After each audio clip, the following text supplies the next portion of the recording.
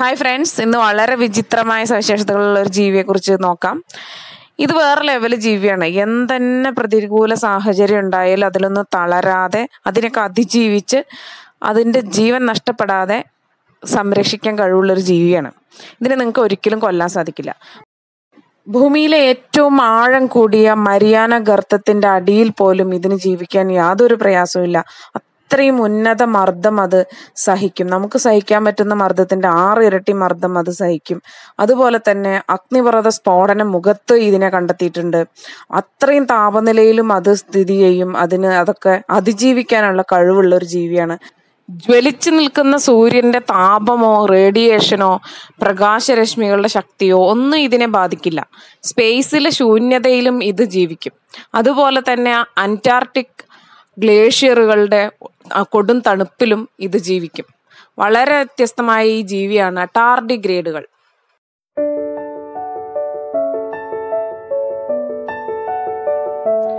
ടാർഡിഗ്രേഡുകൾ അഥവാ ജലക്കരടികൾ എന്ന് വിളിക്കാം. ഇവയെ ആദ്യമായി കണ്ടെത്തുകയും പഠിക്കുകയും ചെയ്തത് 1773 German സുവോളജിസ്റ്റായ John August Ephraim goes ആണ്. അദ്ദേഹം ഇവയെ വാട്ടർ ബെയേഴ്സ് എന്ന് വിളിക്കുകയും അവയെക്കുറിച്ച് പഠനങ്ങൾ നടത്തുകയും ചെയ്തു.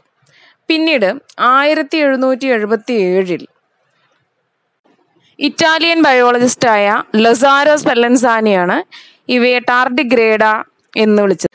തുടർന്ന് ഇവയെക്കുറിച്ച് പഠനങ്ങൾ ധാരാളം നടന്നു, ഇപ്പോഴും നടന്നുകൊണ്ടിരിക്കുന്നുണ്ട്. എന്തിനാണ് ഇവയെക്കുറിച്ച് പഠിക്കുന്നതെന്ന് ഈ വീഡിയോയുടെ അവസാനം നമുക്ക് നോക്കാം. അപ്പോൾ ഇവയുടെ സവിശേഷതകൾ, ജീവിത രീതികൾ എല്ലാം ഒന്ന് നോക്കാം. ടാർഡിഗ്രേഡുകൾ ജലത്തിൽ വളരുന്ന ചെറിയ ജീവികളാണ്. 0.5 മില്ലിമീറ്റർ മുതൽ 1.5 മില്ലിമീറ്റർ വരെയാണ് ഇവയുടെ സൈസ്.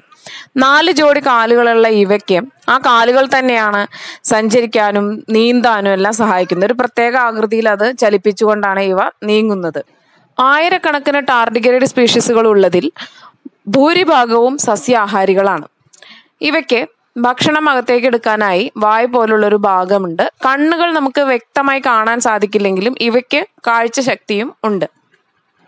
മുട്ടയിട്ട് വിരിയിച്ചെടുത്താണ് ഇവ പ്രത്യുൽപാദനം നടത്തുന്നത്. ഇത് അസെക്ഷൽ രീതിയിലും സെക്ഷൽ രീതിയിലും ഇവ ചെയ്യാറുണ്ട്.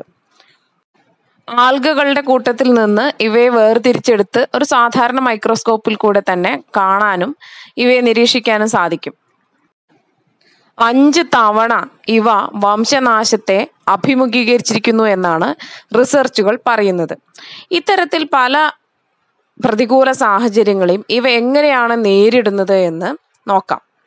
ഇവയ്ക്ക് അതിന് പ്രത്യേകമായ ഒരു ഘടനയുണ്ട്. ഇതിനെ ടൺ എന്ന് പറയുന്നു. അനുകൂലമല്ലാത്ത സാഹചര്യം വന്നാൽ ഇവ ടൺ ആകൃതിയിൽ ഇങ്ങനെ നിൽക്കുകയും അതിൻ്റെ മെറ്റബോളിക് ആക്ടിവിറ്റീസ്, അതായത് ഉപാപചയ പ്രവർത്തനങ്ങൾ നിർത്തിവെക്കുകയും ചെയ്യുന്നു. അത്യുന്നത താപനിലയിലോ മർദ്ദത്തിലോ മറ്റ് അനുകൂലമല്ലാത്ത സാഹചര്യത്തിലോ ഇവയുടെ ശരീര അവയവങ്ങൾ സംരക്ഷിക്കുന്നതിനായിട്ട് ട്രെഹലോസ് എന്ന് പറയുന്ന ഒരു ദ്രവമുണ്ട്. അതിനകത്താണ് അതെല്ലാം സംരക്ഷിക്കപ്പെടുന്നത്. എന്നാൽ അനുകൂല സാഹചര്യം വന്നു കഴിഞ്ഞാൽ ഇവയെ സാധാരണ വെള്ളത്തിലേക്ക് നമ്മൾ ഇട്ടുകൊടുത്തു കഴിഞ്ഞാൽ തന്നെ ഇവ വീണ്ടും പഴയ പോലെ തന്നെ ആവും. എന്നിട്ട് സാധാരണ ജീവിതം നയിക്കുകയും ചെയ്യും. വായു അല്ലെങ്കിൽ ഓക്സിജൻ ഇല്ലാത്തൊരു സ്ഥലത്ത് ഇവ എത്തിപ്പെട്ടാൽ ഇവ ഓക്സിജൻ ഉള്ള പ്രക്രിയകളെല്ലാം അങ്ങ് നിർത്തിവെക്കും. പിന്നെ ശരീരത്തിലെ ഉപാപചയ പ്രവർത്തനങ്ങളും പതുക്കെയാക്കും. അതേപോലെ തന്നെ വലിയ അളവിൽ റേഡിയേഷനുകൾ അടിച്ചാൽ തന്നെ ഇവയ്ക്കൊന്നും സംഭവിക്കില്ല. നമ്മളെക്കാൾ 1000 മടങ്ങ് പ്രതിരോധ ശേഷി റേഡിയേഷനുകൾക്ക് നേരെ ഇവയ്ക്കുണ്ട്. ഇപ്പം ഇത്രയും കേട്ടതിൽ തന്നെ ടാർഡിഗ്രേഡുകൾ വളരെ വലിയ സംഭവങ്ങളാണ്, ഇവ വേറെ ലെവലാണ് എന്ന് നമുക്ക് തോന്നാം. ഇനി ശാസ്ത്രലോകവും ഇവയെക്കുറിച്ച് കൂടുതൽ പരീക്ഷണ നിരീക്ഷണങ്ങളിൽ ഏർപ്പെട്ടിരിക്കുകയാണ്. 2007 ഇവയെ ശൂന്യാകാശത്തേക്ക് വിക്ഷേപിക്കുകയുണ്ടായി. 10 ദിവസം അതിതീവ്രമായ പ്രകാശവും ചൂടും ഏറ്റിട്ടും ഇവയ്ക്ക് ഒന്നും സംഭവിച്ചില്ല. ഇവയെ ഇത്തരത്തിൽ പഠിച്ചാൽ എന്താണ് നമുക്ക് പ്രയോജനം എന്ന് നോക്കാം. ഒന്നാമതായി, ഏത് പ്രതികൂല സാഹചര്യത്തെയും നേരിടേണ്ട ചില സവിശേഷതകൾ ഇവയ്ക്ക് ജന്മന കിട്ടിയിട്ടുണ്ട്. ഇതിനെക്കുറിച്ച് ഏത് ഘടകമാണ് ഇതിന് സഹായിക്കുന്നതെന്ന് നമ്മൾ നന്നായി മനസ്സിലാക്കി കഴിഞ്ഞാൽ നമുക്ക് ഇത് പ്രയോജനപ്പെടുത്താവുന്നതാണ്.